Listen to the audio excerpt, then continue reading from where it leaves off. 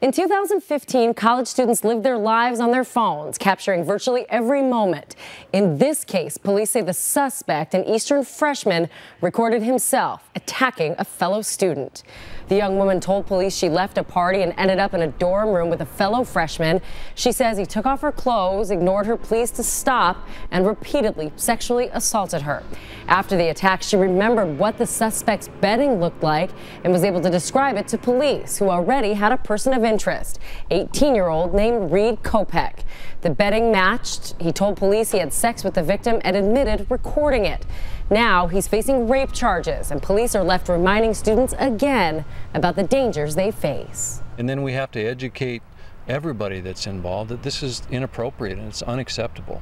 So that part of the, the teachings and the training as a society as a whole, we need to get to that point to where, everybody is aware that basically this is unacceptable.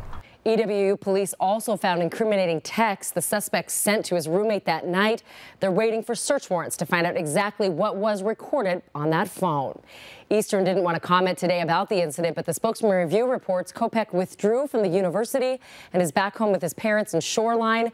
They told the judge they are saddened and vowed he will make every court appearance in this case. I'm Melissa Luck, KXLY4 News.